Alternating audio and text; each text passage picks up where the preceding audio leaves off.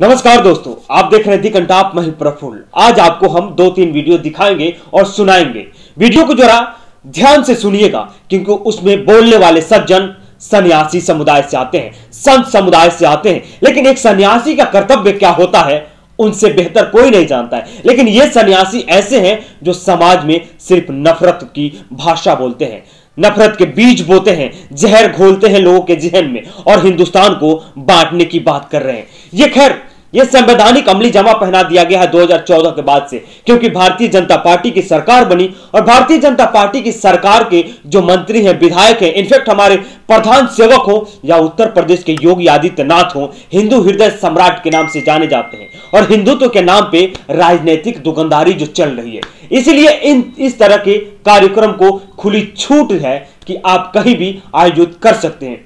लेकिन हां, अगर आप अपने अधिकारों के लिए आंदोलन कर रहे हैं, अगर आप अपनी मांगों को लेकर सड़कों पे धरना दे रहे हैं तो लाठी चार्ज कर दिए जाएंगे, एनएसए लगा दिए जाएंगे, ईवीपीए लगाकर सलाखों के अंदर धकेल दिए जाएंगे। लेकिन ऐसे कार्यक्रम को आयोजित करने के लिए बिल्कुल आप पूरी तरीके से छूट है, आप कहीं भी आयोजित कर सकते हैं, एक विशेष समुदाय को गाली दे सकते हैं, काटने मारने की बातें कर सकते हैं।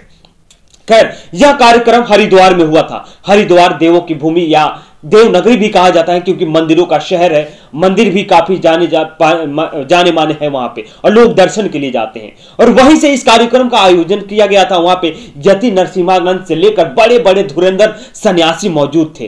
पहली वीडियो से आपको हम रूबरू कराते हैं, पहली वीडियो आपको हम सुनाते हैं। उस वीडियो में सज्जन क्या बोल रहे हैं थोड़ा ध्यान से सुनिएगा और गौर से सुनिएगा उनकी बातों को। सज्जन बोल रहे हैं, स्वामी प्रबोधानंद उनका नाम है, वो कह रहे हैं कि म्यांमार से कंपेयर करें कि म्यांमार में जिस तरीके से पुलिस और पॉलिटिशियन और आर्मी ने हाथों में शस्त्र उठा लिए और क्या किया वहां पे, म्यांमार में एक समय ऐसा हुआ था कि मुसलमानों को वहां से खदेड़ा गया था। उसी तरीके से हमारे आर्मी, हमारे नेता, हमारे हिंदू समुदाय के लोग को जरूरी है कि हाथों में वेपन उठा ले, हथियार उठा ले, शास्त्र उठा ले और क्या करे, सफाई अभियान चलाए। इनकी बात को थोड़ा सुनिए आप। अब देरी नहीं है, अब ये बात इतने अंतर है, या तो खुद मरने को तैयार रहो या मारने को तैयार रहो, दूसरा कोई विकल्प नहीं है। ये बिल्कुल विकल्प नहीं है। इसीलिए आपको म्यांमार की तरह यहाँ की पुलिस को, यहाँ के नेताओं को, यहाँ की फौज को, यहाँ के हर हिंदू को अस्त्र उठा करके इस सफाई अभियान को करना पड़ेगा।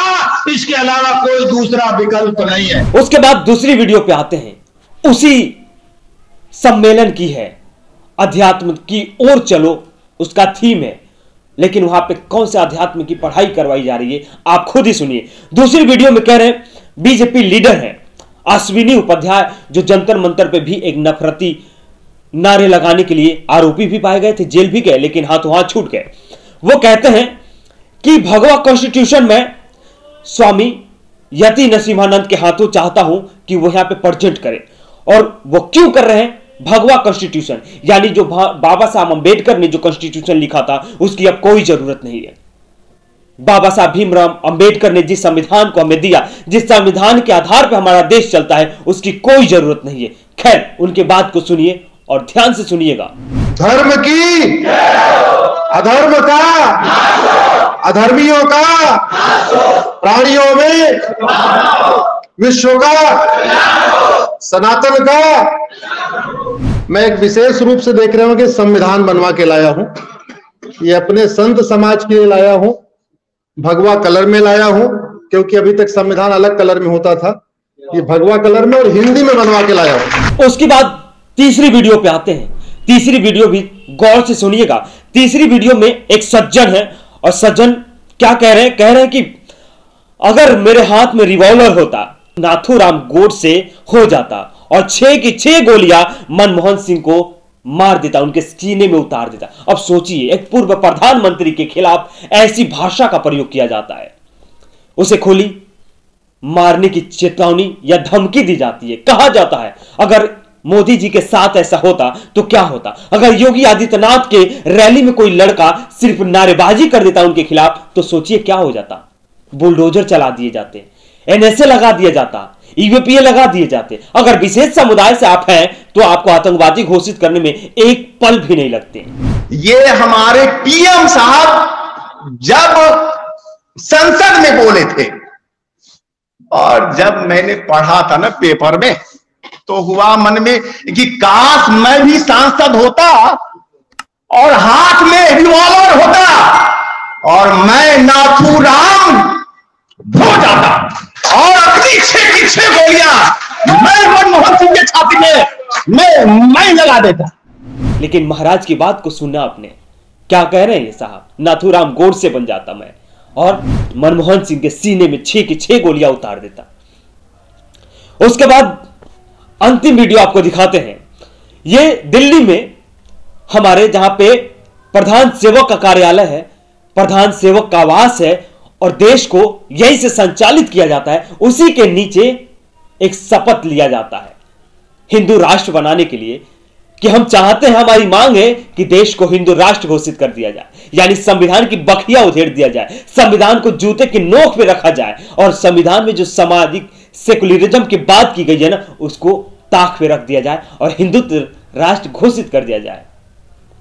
यह कहा जाता है और कहा जा रहा है इसमें आगे आपको सुनाएंगे हम कि अगर जरूरत पड़ी किसी की हत्या करने की, मारने की, तो हम उस पर भी तैयार हैं। और कौन लोग को मारा जाता है? मुसलमानों को मारा जाता है। कहिए हम सब शपथ लेते हैं, वचन देते हैं, संकल्प लेते हैं अपने अंतिम प्राण के क्षण तक इस देश को हिंदू राष्ट्र बनाने के लिए, बनाए रखने के लिए, आगे बढ़ाने के लिए लड़ेंगे, मरेंगे, जरूरत पड़ी तो मारेंगे। तो ये है हमारे देश की असली हकीकत, बदलते भारत की हकीकत। चलते चलते बस यही कहूंगा कि अगर कोई मुस्लिम समुदाय के लोग ऐसे अगर सम्मेलन या कार्यक्रम आयोजित किए गए होते तो उनके धर्म गुरुओं पे बुलडोजर चला दिए जाते, एनएसए लगा दिया जाता, यूएपीए लगा दिया जाता। लेकिन आखिर इनके खिलाफ कोई कार्रवाई क्यों नहीं हो रही है? एफआईआर दर्ज क्यों नहीं किए जा रहे? क्यों नहीं इनके ऊपर भी यूएपीए लगाया जा रहा है? सवाल ये तो आपके भी जहन में आ रही होगी, आप भी पूछ सकते हैं, बट आप नहीं पूछते हैं। क्यों? ये आप जानते हैं आपकी क्या मजबूरी है। कहां धकेला जा रहा है अपने आप को, देश को कैसा भारत बनाया जा रहा है? आने वाले कल को क्या कहेंगे आप? जरा सोचिएगा कि क्यों ऐसा हो रहा है हमारे देश में, बदलते नए भारत में। खैर, आज तक के लिए बस इतना। देखते रहिए आप हमारे चैनल को। अगर अभी तक सब्सक्राइब नहीं किए तो सब्सक्राइब कीजिए। यूट्यूब पे देख रहे हैं तो बेल आइकन दबाइएगा, अगर फेसबुक पे देख रहे हैं तो फॉलो जरूर कीजिएगा।